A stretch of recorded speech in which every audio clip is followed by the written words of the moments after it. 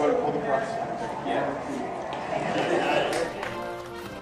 Now to our other top story. President Biden in Pittsburgh meeting with steelworkers and promising to make sure that U.S. steel stays American-owned.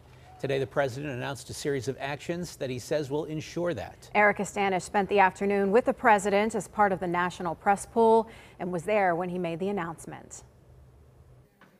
The president met with union members today and assured them that U.S. Steel would remain American-owned, and that's exactly what they wanted to hear. Mayor Ed Gainey greeting the president as Air Force One lands in Pittsburgh, and a crowd of steel workers awaited his arrival at U.S. Steel headquarters.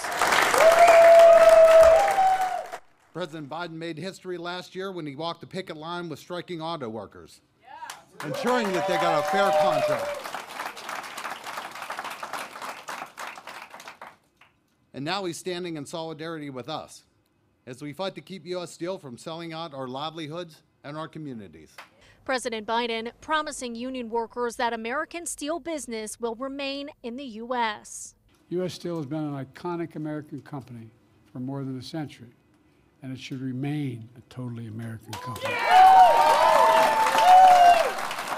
American-owned, American-operated. Biden said his administration is taking a series of actions, including plans to triple the tariff rate on Chinese steel and aluminum, and directing his team to work with Mexico to prevent China's evasion of tariffs on steel that's imported from Mexico to the U.S. This comes in light of a proposed sale of U.S. Steel to Nippon, a Japanese steel corporation. U.S. Steel shareholders just voted Friday to approve the deal.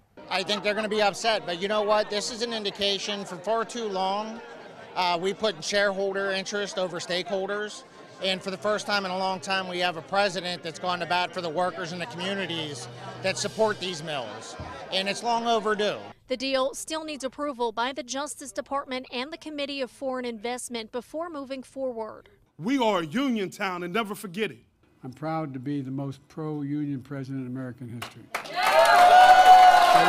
Biden also touted investments in clean American steel, saying over $1 billion will go towards steel projects to help support communities in Pennsylvania, Ohio, the Midwest, and South.